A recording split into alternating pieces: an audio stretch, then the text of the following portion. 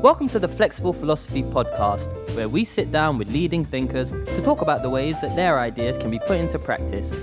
I'm your host, Hamza King, and on this episode, I'll be imagining a world without work with John Danaher, Senior Lecturer in the School of Law at the University of Galway and author of Automation Utopia, Human Flourishing in a World Without Work. Thank you for being with us, and we hope you enjoy listening.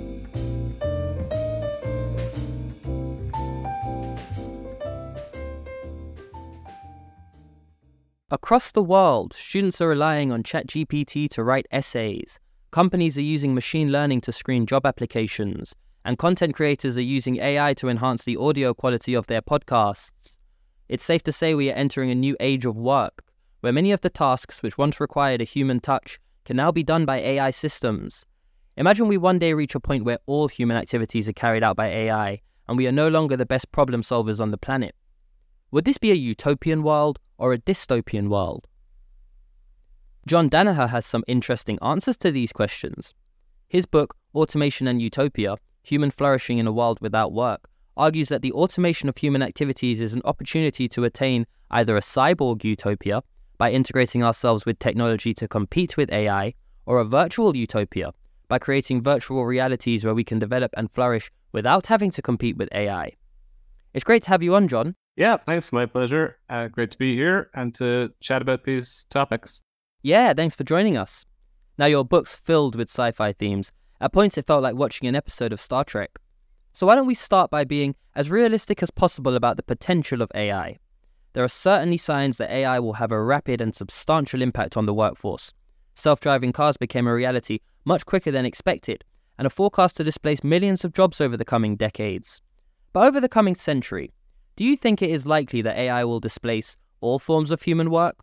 It's a good question. It's worth noting that I wrote this book back in, this was published in 2019, which is 4 years ago as we were recording this. And I probably wrote it before that, 2017, 2018. I think I had it in the manuscript in 2018. So maybe 5 or 6 years ago at this stage. And if anything, what's happened in the intervening years suggests to me that kind of more forms of human work are at risk than were at risk back then. We're living now in the kind of wake of these seemingly very impressive generative AI systems such as GPT and its ilk, which seem to be very good at producing human-like content, kind of intellectual or cognitive content, informational content, including texts and music and video. That's on top of other kinds of developments in automated technologies such as self-driving cars, as you mentioned. So since I wrote the book, I'd say I've become more convinced that more forms of work are at risk or are threatened by AI. Where we'll be in 100 years is obviously very difficult to predict. Prediction is always hard, especially about the future. So I sort of back away from or resist the temptation to predict these things because I'll probably end up looking foolish. But my current kind of intuition is that we are at a point where a significant amount of what it is that humans do, what they add to economic activity, can be or is on the verge of being replaced by AI. I can imagine that being a scary thought for some people, particularly those who see their job as a core part of their identity. But others might be less bothered by the prospect of a jobless future, of course. In your book, you quote the anarchist thinker Bob Black, who wrote a provocative essay in 1985 called The Abolition of Work, where he says that work is the source of nearly all the misery in the world. Almost any evil you'd care to name comes from working or from living in a world designed for work. In order to stop suffering, we have to stop working. Now, he draws on Marxist thought throughout the paper. Towards the end, he even says, "Workers of the world, relax." So I wanted to ask whether you agree with Bob Black. Is work the source of nearly all the misery and suffering in the world?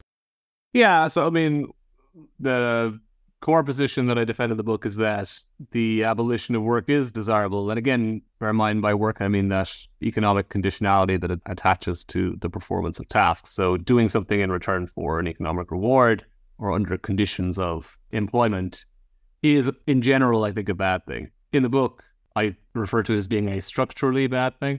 that work's performed under a set of kind of institutional structures that is bad for most people, and actually, I would argue, getting worse partly as a function of technology. So I'm with Bob Black to an extent in the book, and I tried to defend that view in maybe a slightly richer or more nuanced way than he might do, or certainly a more analytical way than he might do. So the problems with work, as I see it, are fivefold. I think in the book, I outlined 5 reasons that I think work is bad for most people. Now, many of them have to do with freedom and choice. So, work gets performed under what I would call conditions of domination for most people, that you are dominated by an employer, that you perform tasks at their will. I mean, domination in a formal philosophical sense, that even if you're not kind of interfered with as a matter of your day-to-day working life, even if it appears like you have a lot of autonomy, there's still ultimately an employer standing in the background who can discipline you or fire you, I guess, ultimately, if you step out of line, if you step outside the boundaries of what they think is acceptable. So that's kind of one aspect of this.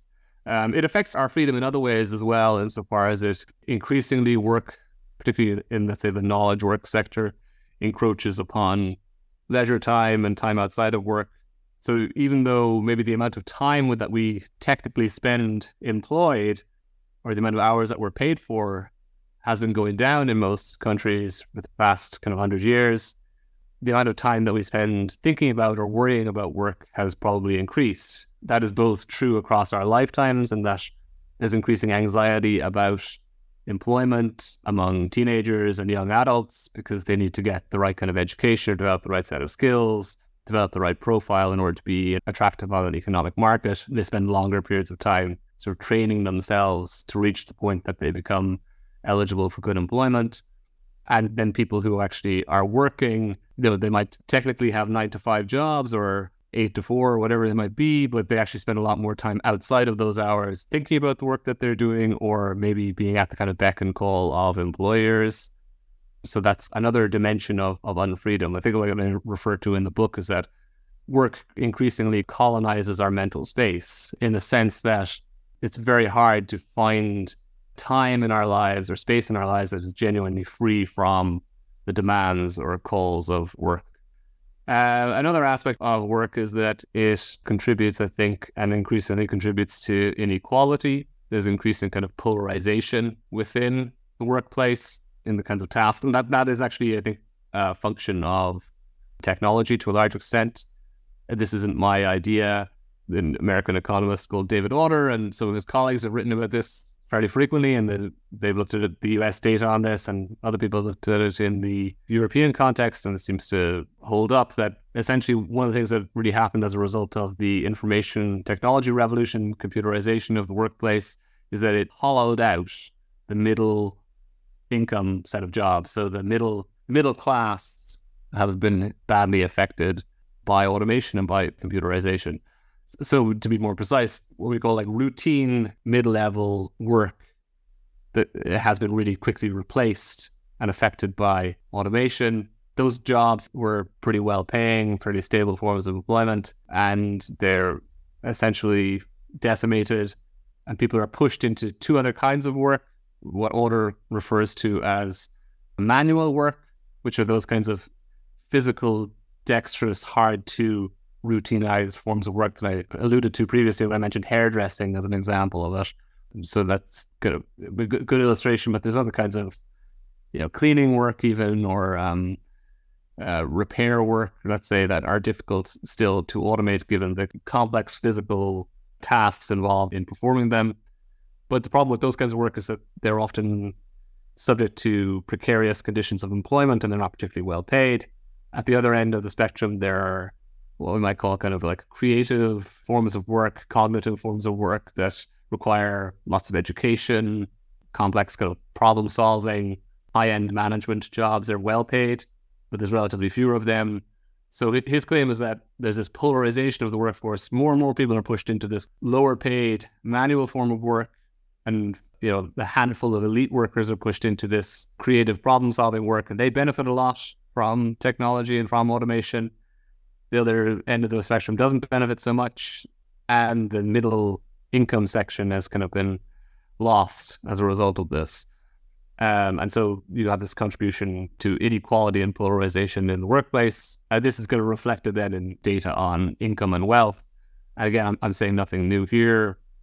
And this is a little bit dated, but the work done by Thomas Piketty and his colleagues in France and elsewhere, which suggests that there's going to be increasing levels of income disparity across the world. And again, partly a function of technology. And so, yeah, I mean, there's other things I mentioned, like within the book, is about the increasing kind of surveillance within the workplace and a loss of autonomy and freedom as a result of that. So broadly speaking, work, I think, is problematic because it encroaches upon our freedom and autonomy, both in this sense of being under the influence of employers, this dominating influence, the increasing surveillance and management of work, the colonization of mental space, and then also inequality in work, both in conditions of employment, increasingly precarious, poorly rewarded forms of work and income. Yeah, economy is a good example. Yeah. Companies like Uber. Yeah. Well, you've listed some of the reasons why work is bad. It's performed under conditions of domination, it encroaches on our leisure time, and it increasingly contributes to income inequality. But of course, for many people, work is a source of pride. People often define themselves in terms of the industry they work in and the types of work that they are doing. They also build valuable social connections and obtain social recognition for their achievements at work. So I suppose the fear is that people will lose out on these non-monetary goods associated with work if AI were to make them redundant. Now, if we push these concerns about human flourishing to their extreme, we might also worry about AI interfering with other activities that imbue our lives with meaning. You mentioned Wall-E in your book. For those who haven't seen the film, it follows the story of a robot dustbin working to clean up an abandoned Earth, while humans live gluttonous and sedentary lives aboard a spaceship, where they are scooted around on hovercrafts because they are too obese to walk. I think the film offers an interesting, though rather extreme depiction of what humans might become if AI were to do everything on our behalf. And I'm interested in hearing your views on how a world without work might impact human flourishing. So this is the big issue, I guess, in the book, the one that I try to tackle or address. It's true, despite what I said about work being bad for many people, that a lot of people do attach meaning, self-worth, social worth to the jobs that they perform. And that if they lost their jobs, they would suffer from a significant kind of existential crisis. They wouldn't know what their role is in society. They wouldn't be able to maybe provide for their families. They wouldn't feel any kind of sense of pride over their lives. They might be kind of listless and bored and wondering what they should do. So that seems like a significant problem. Now you might say, well, they can be freed up to do other things in their lives, kind of pursue their own ideal of the good, whether that's like, would they all become novelists or they pursue whatever their hobbies or happen to be. Not everyone has to be a novelist, of course, or a musician. The danger there is that, okay, it would be great if the impact of AI would stay purely within the workspace or would only affect the things that we do as part of our work. But given that the impact of AI is on tasks, not on work per se, it's possible that AI will actually negatively impact on many of the things that we would otherwise do to achieve kind of flourishing or meaning in life. Okay? So it's hard to keep the impact of AI confined purely to work. It's likely to spill over into other aspects of our lives and therefore kind of negatively impact on our human flourishing as well. I mean, I discussed this in more detail in the book. I like doing things in fives for some reason. This wasn't intentional or design, but I think I have like 5 problems with technology outside of work. Maybe the kind of big ones or the important ones are agency and the connection to what is meaningful. So the idea is that usually philosophers talk about 3 different theories of what it is that makes for a meaningful or flourishing life. You can have like a purely subjectivist theory, which is that the only thing that really matters is that you feel very happy and fulfilled in what you're doing. And in principle, if you adopted a purely subjectivist theory of meaning, all that matters is your subjective feelings. Plugging someone into a virtual reality headset or a kind of deep brain stimulation device that constantly triggers their pleasure response or something, that would be kind of like meaningful life. Yeah, kind of like, well, like wireheading their kind of pleasure response, almost like a technological form of heroin or something. They're very happy all the time, but, it doesn't look to us like a very kind of meaningful life, right? So in lieu of that purely subjectivist account, A lot of philosophers talk about an objectivist theory of meaning. So it's not just like that you feel good, it's that you do things that make a difference to the world, that provide some kind of value to the world. So the classical theory of it is in terms of the so-called the good, the true, and the beautiful. So you either do things that are good, morally good, make the world better in that kind of moral sense, alleviate other people's suffering, perform your duties towards others, or you contribute to knowledge and understanding of the world, the true. So you become like, one of these gentlemen scientists of history, like Charles Darwin. Didn't work a day in his life in a sense because he was provided with an income by his father. But obviously he spent all his time focusing on his science, and he worked hard on that. And that was what provided him with meaning. So maybe we could all become like those Victorian gentlemen scientists and a very kind of meaningful life contributing to scientific understanding or any other understanding, the true. Or else the beautiful, we contribute more to aesthetics. We produce works of art, music for our own pleasure or the pleasure of certain communities of people. But these are objectively valuable things that we do. So the danger with AI is that it actually cuts us off from or severs our connection with these things that are valuable in the world. Just to close the loop, so there were the three theories of meaning. So there's that kind of subjectivist view, there's an objectivist view, there's also like a hybrid view where what matters is that you're subjectively fulfilled and happy by doing things that are objectively valuable. So you have to combine the two together in some way. Broadly speaking, I certainly favor objectivist and hybrid theories of meaning. Probably I'm more on the kind of hybrid school that I think you have to be subjectively fulfilled by doing things that are valuable. And the danger with AI and automating technologies more generally is that they kind of sever us from things that are valuable because they replace our agency and they do things on our behalf. So instead of you producing the artwork, the AI produces the artwork. Instead of you writing the song, the AI writes the song. Instead of you designing the experiment or coming up with the hypothesis, the AI can design the experiment to come up with the hypothesis and maybe write the scientific paper that summarizes the results of it. So suddenly these things that were traditionally sources of meaning and that you might say, well, we'll have more time for all of these things in a world without work or with lots of automation, they're negatively impacted by technology too. This also then is compounded by certain other dangers that technology poses. And I suppose like one of the ones that I would mention in particular is just how technology affects our capacity to focus and pay attention to things that are important. And we all experience this and understand this in our daily lives, that like to some extent the kind of online digital information economy that we've created is one that possibly preys upon or hones some of our worst instincts, in the sense that it rewards people who are kind of easily distracted. Social media, it's there to distract us and to have lots of kind of short-term hits of content, amusing TikTok videos or memes, and we spend all our time scrolling through feeds to find these things instead of, focusing on the good, the true, and the beautiful. So we're distracted by these kind of trivial things, and that kind of maybe affects our ability to direct our agency towards things of objective value. And yeah, as I say, like most people, I think, experience that in their day-to-day lives, that this is a problem with the technology that we've created, is that it actually encourages or develops maybe our lazier instincts or instincts that don't contribute to our flourishing and meaning. So you have those two things. You have a technology that can sever our connection between what we do and what is meaningful, and also a technology that rewards, develops, or hones capacities that are antithetical to meaning and flourishing. Okay, so on one hand, you're saying that it would be good for AI to carry out more of the tasks that we do at work, or to even replace humans entirely from the workforce. But on the other hand, you're saying that if AI does develop to this point, then there is a real risk it could inhibit our capacity to live in fulfilling ways, because it could sever our connection to objectively good activities which we have traditionally used to find meaning. Now, you relate these developments in AI to the concept of a cognitive niche. Could you explain what a cognitive niche is, and how it is relevant to the point you were making? So the thing with the cognitive niche, that's, again, look, this is my idea. This is an idea from evolutionary anthropology.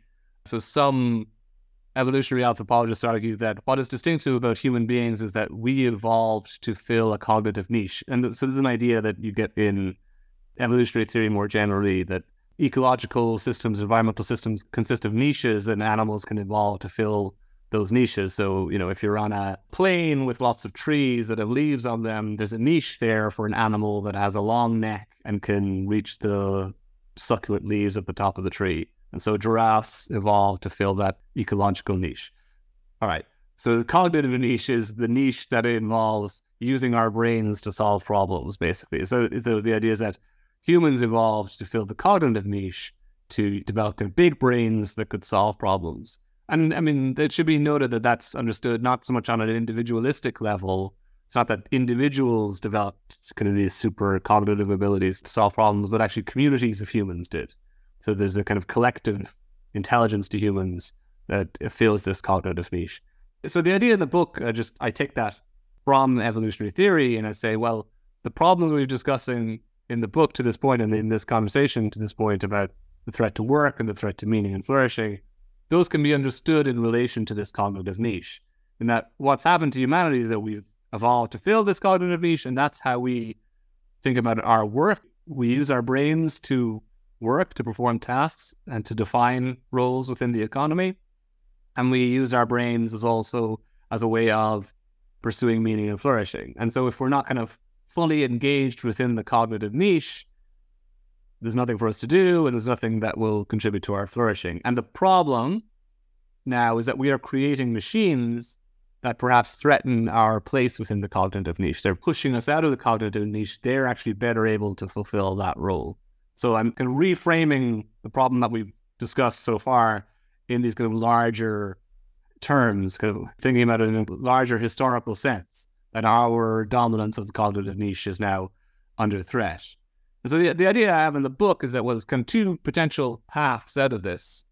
And I mean, just to be clear, when I say there's two paths, that's clearly an oversimplification. To suggest there's only two paths out of it is wrong. There's probably many different paths out of it, but they can be grouped under two broad headings. That's what I say. So we either going to double down on the cognitive niche and try to retain our dominance within the cognitive niche, or we move away and try to do something else with our lives. So that's the idea I have in the book, that there's two pathways out: doubling down on the cognitive niche and moving out of the cognitive niche. And I have particular names for those visions or those responses, which we can come back to in a moment. Yeah, so you suggest two solutions in the book.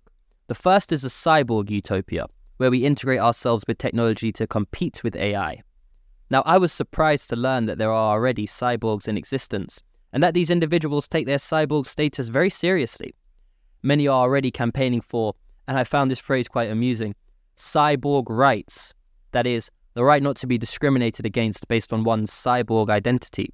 You mentioned the artist Neil Harbisson, who has an extreme form of colorblindness, which means he sees the world in a dull grey scale. Harbisson has an antenna implanted into the back of his skull, which allows him to perceive color as sound. In his own words, the antenna allows me to detect light's hue and convert it into a frequency that I can hear as a note. Now, as amazing as that sounds, I think most people, including myself, find it almost impossible to imagine what that would feel like. It's so far removed from normal sensory experience. But is this the kind of thing you're imagining? Would a cyborg utopia involve having antennas inserted into the back of our skulls like Neil Harbisson? I'm envisaging a future in which humans become so kind of integrated with technology that the human plus technology forms a kind of single system. So, at the moment you might think of John plus his smartphone or his laptop as being kind of two separate things that are easily disentangled. I'm thinking of a future in which the technology and the human, they're much more closely associated and integrated, that you can't really think about them as being separate entities. They are kind of just one single functioning system or unit. So like people such as Neil Harbisson is an artist, and I mean, to some extent you could argue that the kind of cyborg implant that he has and that some of his colleagues and friends have similar or slightly different functioning cyborg implants, maybe they are sort of like extended art projects in the sense that they themselves are an art installation. I don't know if they would think of it in that way, but it seems to be part of like a kind of artistic or expressive mode of relating to the world. They are kind of like integrated systems insofar as like how they experience to understand the world. They understand it through the lens of technology that is essentially like welded to their biology. Either they have chips implanted under their skin, or this kind of cyborg artifact which is grafted into the back of their skulls. Right, and you describe this as a technical vision of a cyborg, one where we are integrating human biology with technology to become a unified system. You then contrast this to a more metaphorical vision of a cyborg, where humans are combined with artifacts to form a single system, but physical integration with technology is not necessary. If I use a calculator to solve a math problem, for example, there is a sense in which I am integrating myself with technology to improve my performance, even though the calculator is separate from my physical being. On this metaphorical vision, many people would already be classified as cyborgs, but on the technical vision, only those who have made major biological changes would qualify. Now, you mentioned that the term cyborg emerged in discussions around space exploration, and how one of the advantages of pursuing a technical vision of a cyborg is that it could allow us to establish an interplanetary civilization. We discussed space exploration on the last episode, so it would be great to hear your thoughts on this topic.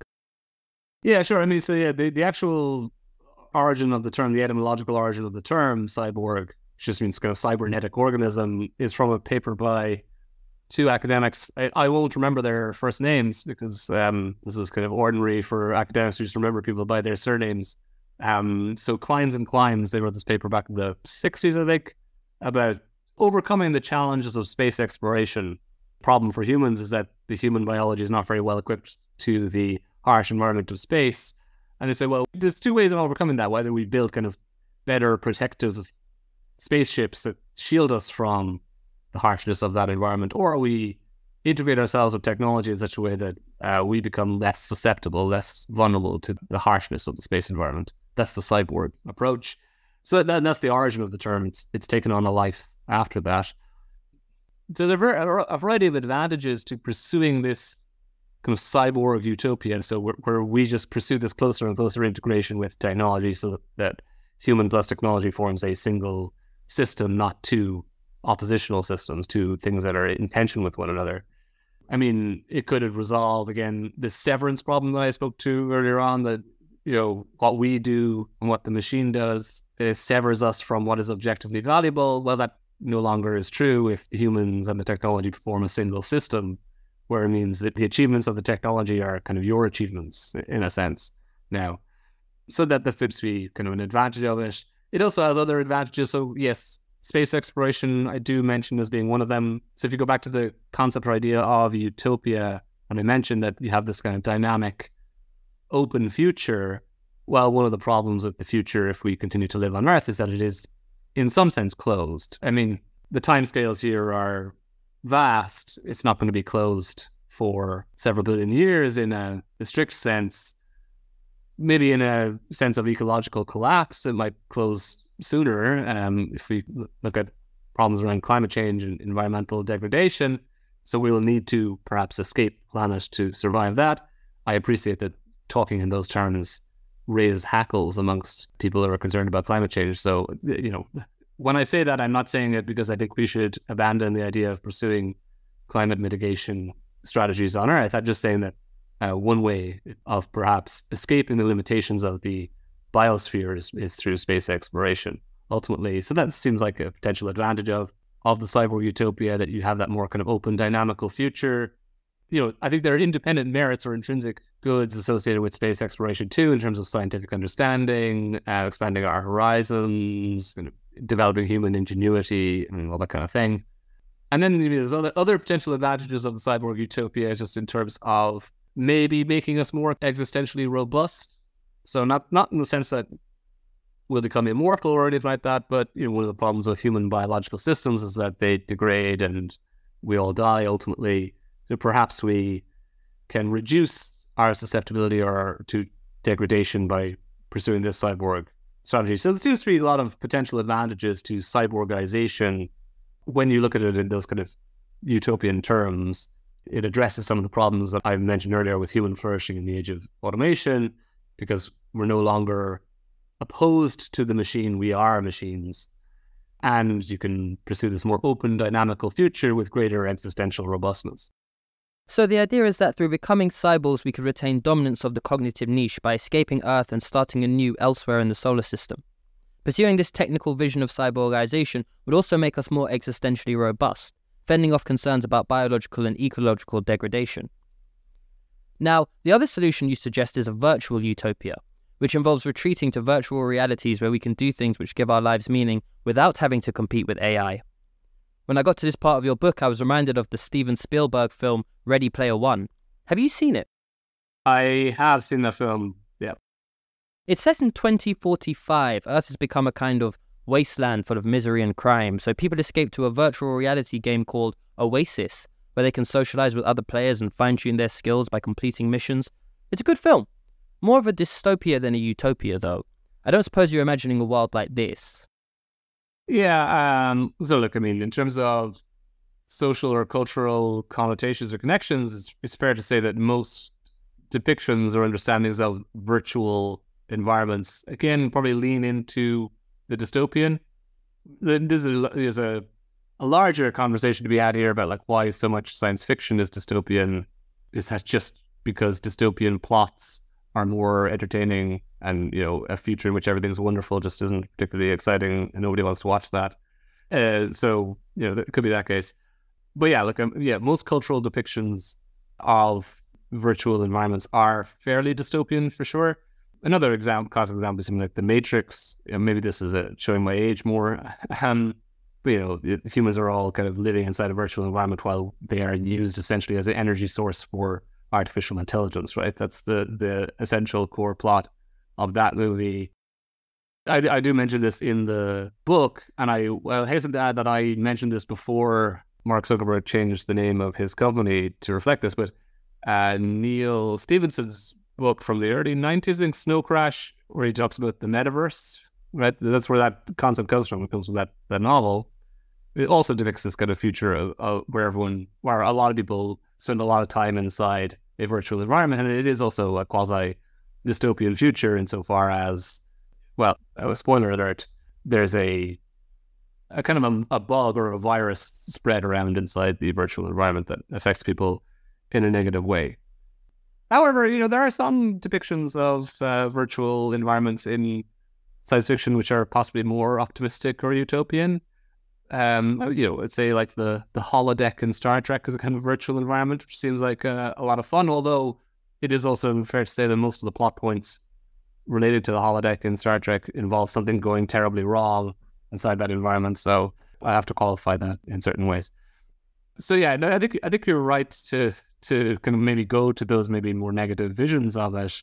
And you know, this kind of maybe links as well to this like WALL-E problem that you mentioned earlier on. Whereas, you know, I get in the WALL-E future, humans are become disgustingly obese and they ride around on these hover chairs and watch kind of stupid light entertainment and eat fast food all the time.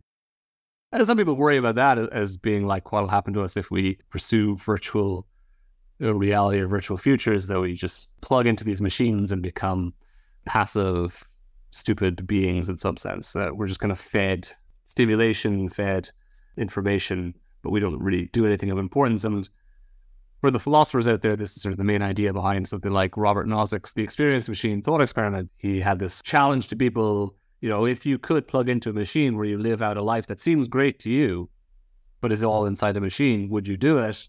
And his intuition was that no, of course you wouldn't, because you want your life to have some connection with something of greater kind of value or meaning than just purely your subjective experience of it. So yeah, there's a lot of negativity associated with virtual utopias. And what I was trying to do in the book was to dispel some of that and argue in favor of the virtual utopia. And again, look, part of my strategy here is to engage in some kind of like conceptual analysis and problematizing or making more complex the idea of what counts as a virtual utopia. Because again, I think there's a distinction between what I would call like a technological vision of a virtual utopia and a slightly more metaphorical one. So a technological vision is very much this like Ready Player One metaverse model where a virtual utopia, what we do is we just kind of plug into a headset or something like this, or more fancifully like a Star Trek type holodeck where you're not plugging into something, but there's a fake environment is projected around you. And we kind of live largely to a large extent in that environment. where nothing is real and everything is maybe controlled by other people. And that doesn't seem too enticing. Conversely, I do think like there's a way of thinking about a virtual utopia which is more subtle. Like a virtual environment is one that is somehow cut off from or insulated from some of the rigors of physical reality. And I would argue to a large extent, like human history is characterized by the desire to construct virtual environments where we create increasingly kind of like technologized or technologically insulated worlds that free us from or shield us from or protect us from the harshness of physical reality. So like in a sense, I'm living in a quasi kind of virtual environment right now because I'm inside like a centrally heated home. We're recording this not in the depths of winter or anything like this, so it's not that central heating is needed. But I have artificial light sources everywhere. I don't have to go outside where it's very very windy today, a bit of rain, so I'm protected from those things, if you know what I mean. So in some sense, we're always creating these kind of virtual environments. And more technically or maybe conceptually complex idea is that a lot of kind of human social life, people would argue, is virtual insofar as it involves the construction of not real constraints onto human social life. Like a lot of our social roles, it's not that we physically or literally occupy those roles, but they are kind of imposed upon us or projected onto us by others. So being married, what does it mean to be married? It's not like anything physically changes in who you are or your partner is. It's rather that society has invented this kind of fictional role, this institutional role that it imposes upon you and enforces in certain ways. A better example might be something like money. This is a longer debate, but like money, I would say, is largely a virtual concept. And the obviousness of that is clearer to us now than maybe it was to historical communities. But, money is not like a precious metal or a gold. It is rather, we say that something has value and we use it to exchange for goods and services. And it's just kind of a collective hallucination or agreement that this thing has value and this thing can be used as money. So it's a sort of virtual concept. So the long and short of it is that actually virtuality is a feature of human civilization for a very long time. It doesn't necessarily have to exist inside a computer simulated environment. And if you embrace this broader sense of the virtual, I think there's more reason to be optimistic about it. Okay, so to bring this all together now, if AI does eventually become more intelligent than humans and displaces us from the cognitive niche, you suggest that we could pursue two utopian worlds. The first is a cyborg utopia, and the second is a virtual utopia. But I'm not entirely sure which of these you would prefer, or whether the two options are mutually exclusive. Could we not be cyborgs by day, then plug into our virtual worlds at night? Yeah, like what I would say is that it's probably true that they're not necessarily in opposition to one another, that you could pursue both. I mean, the only thing I would say and I do mention this in the book, is perhaps a question of like feasibility and timelines. I think certainly if you're pursuing like a technical vision of the cyborg, where it is this integration between human biology and technology, microchip and brain circuit, let's say, there's some hard like engineering problems to overcome there, which we don't seem to be particularly close to overcoming. And so the timeline for actually creating cyborgs in a more science fictional sense seems far away. And the actual kind of incremental gains that we have in terms of cyborgization so far seem relatively minimal. And so it seems like the virtual utopia is maybe a more realistic prospect in the short to medium term. That doesn't mean that the cyborg utopia shouldn't be considered seriously. And as far as I recall in the book, I do actually mention that they are not necessarily in opposition to one another and that you could pursue both, even if the virtual utopia is a more realistic prospect in the short to medium term. Well, I look forward to living in a world where video games take center stage. Thank you so much for coming on the podcast, John. It's been great chatting. Thanks for inviting me, and thanks for the opportunity to talk about these issues. If you're interested in the deeper philosophical questions around the future of work, subscribe to our newsletter for an extended interview, where John and I discuss the concept of utopia and the ways that AI is already changing the workforce.